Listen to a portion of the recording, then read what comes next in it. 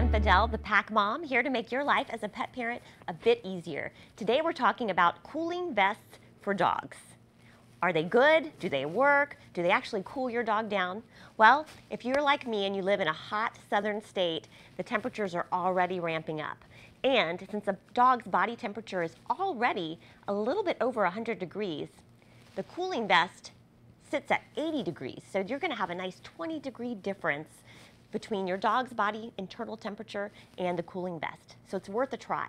So how do they work? A cooling vest is simple. All you do is soak it in cool or cold water for maybe an hour or so, depending on the jacket that you buy. Wring it out, kind of pat it off with a towel, and put it on your dog. It works with the theory of evaporation. Just like when we sweat, our heat is evaporated off of our body.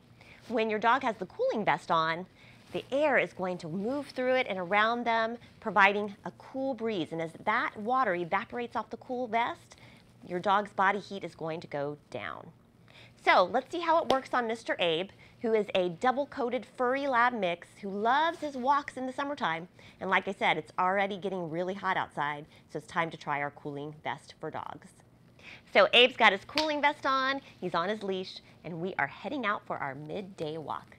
Thanks for watching. I'm Jenn Fadal, the Pack Mom, talking about cooling vests for dogs.